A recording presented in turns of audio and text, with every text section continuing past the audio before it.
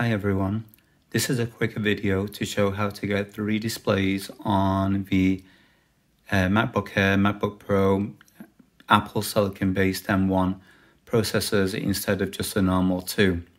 Here I have the 2020 MacBook Air M1, as you can see, displays perfectly fine. Going through different things. And works fine. The second display is this one here, which is a 1080p display, and is connected using a little USB-C hub, which also has USB 3 ports, USB-C ports, SD card slot and HDMI slot, and I believe it runs for like $16.99 on Amazon. And as you can see, this display for HDMI works perfectly fine. There's a mouse moving. The third display is this 4K TV. And let's show this off a little bit. Alexa, turn on VU meter. Okay. Alexa, turn on soundbar display. Okay. And then we'll play a bit of that video.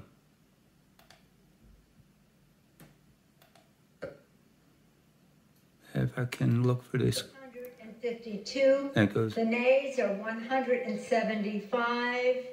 The bill is passed. Without objection, a motion to reconsider is laid upon the table. Now to get a third display working, what I'm using is AirPlay. This is a Android TV and I'm using an app which costs a couple of dollars, which allows AirPlay from the MacBook, our Big Sur, to use AirPlay.